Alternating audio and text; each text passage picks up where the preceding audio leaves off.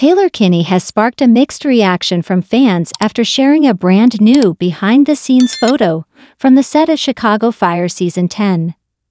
The actor, who has been portraying fan favorite Kelly Severide on the smash hit firefighter drama since 2012, updated his Instagram feed this week with a snapshot of himself and co-stars Joe Minoso, Randy Flader, and Tony Ferraris standing in front of a fire engine.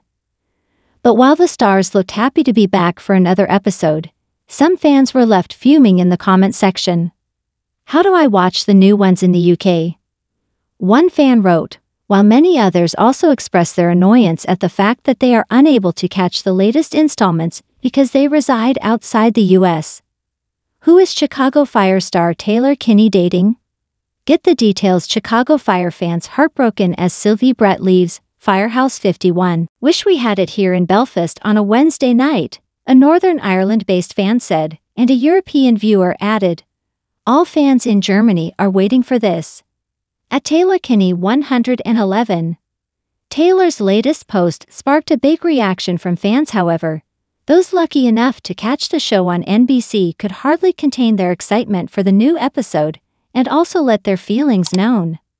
"Wednesday nights are my most favorite day of the week," one such viewer said, while another added, "Great pick of Squad 3, looking forward to tonight's episode." While a new episode aired this week, sadly next week, NBC will not show new episodes of Chicago Fire or sister shows Chicago PD and Chicago Med.